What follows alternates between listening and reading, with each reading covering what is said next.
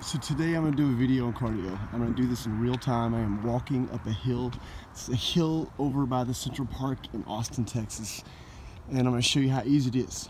This hill probably does not look steep on this video, but it's steep enough. I can feel it in my calves immediately. I'm walking at a pretty steady pace. So I'm steadily walking up this hill. And people ask me all the time what I do for my cardio, what do I recommend for cardio. I really, unless you're an athlete or you're training for the military or some kind of other physical job like that, typically I'm going to recommend walking. Walking is the thing that our bodies were built to do. You can do it anywhere, anytime, and it carries over to your fitness better than anything. It also improves your health. And as you can see, I'm starting to get a little bit winded. It's early Sunday morning. But I'm doing this video in real time because I'm going to stop right up here and then I'm going to walk back down. And I'm going to repeat for 30 minutes. Some days I may do 45, some days I may do an hour. But it's not complicated. It's really not. I used to wear a heart rate monitor. I don't even do that anymore.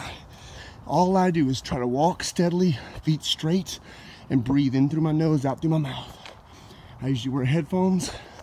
I usually stop right at this tree. So right there, roughly 1 minute and 30 seconds to come up. It's gonna take me less than that to get down.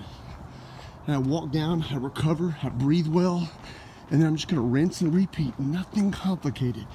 I walk a lot of different hills. This is just one that I've walked for a few years. I like it because it's Sunday morning, it's 9 o'clock, and nobody's out. It's kind of cold outside, but it feels good to me.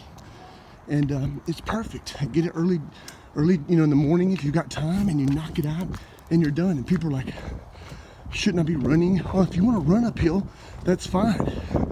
I think if you're wanting to do some high intensity intervals, there's nothing better than sprinting. But I'm going to say right now for this video, to be clear, I'm definitely a student of Michael Boyle. But I'm not a big fan of jogging. I'm not a big fan of in-between stuff. I believe you should either walk strong or run sprints. That jogging business middle stuff is a little weird to me. I think it just makes you slow and increases your chances of getting injury. The best thing about walking is typically nobody gets injured and ruins their knees walking. So anyway, that's my tips for this week. There's Zilka Park.